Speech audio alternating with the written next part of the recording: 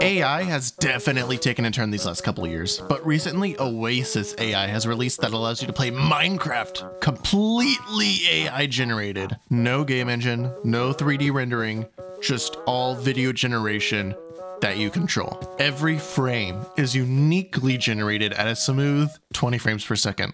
Okay. I really like how they say it's an open world video game. It is obviously trained on Minecraft gameplay footage, but based on the legal gray area that every other AI company uses, you can use copyrighted work to train your AI model as long as that model doesn't basically duplicate it as an output. So, you know, as long as it's trained on an AI model, you can reverse engineer an entire game with no consequences until the law catches up. This is still a really new thing. Oasis AI. What a great start. Right, I remember now, it's Chrome only. Now we can Oasis AI. Here we go, we got it. Oh, well, obviously there are some kinks to be worked out here. Yes!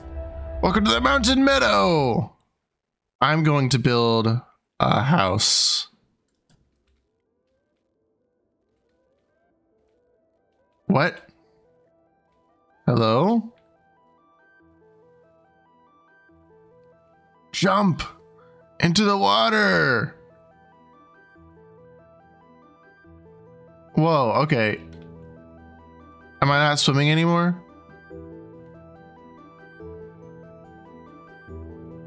Am I in the sugarcane dimension? Sugarcane dimension, here we go! Oh, this is a cave. Just gotta keep this in view. Go underground.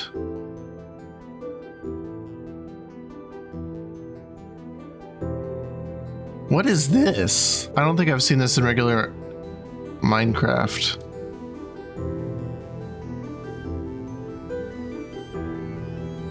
Here we go. I'm swimming. Oh.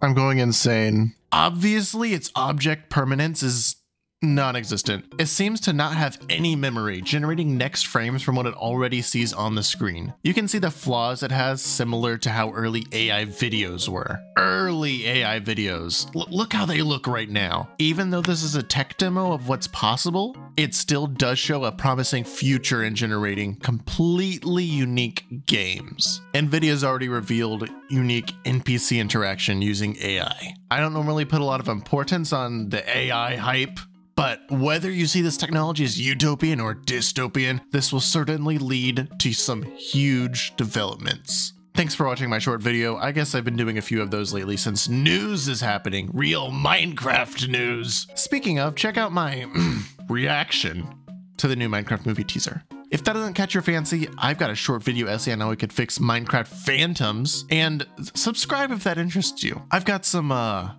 plans for when we actually get a real Minecraft movie trailer. Good night.